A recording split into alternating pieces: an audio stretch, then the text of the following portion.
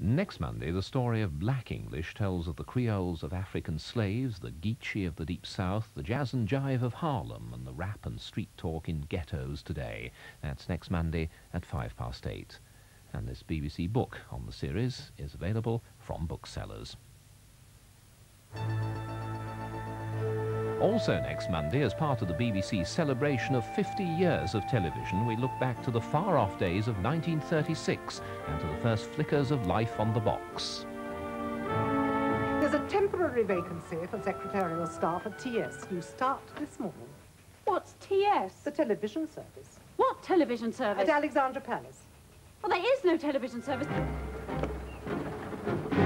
The idea, up to a few minutes ago that is, was that we all start work today, and that in 10 weeks' time, November the 2nd, we broadcast the first programme of the world's first high-definition television service. A few minutes ago, however, I had a phone call from our elders and betters at Broadcasting House, who told me that the radio show at Olympia is having trouble selling stands to exhibitors. Well, we've been asked to help. Instead of 10 weeks, we go on the air in 9 days.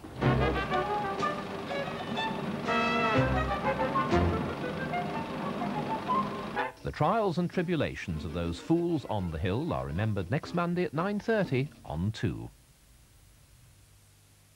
The 9 o'clock news has just started on BBC1, to be followed at 9:30 by the second of Panorama's reports on the state of the National Health Service. Here on 2, the scourge of the English Tourist Board strikes again.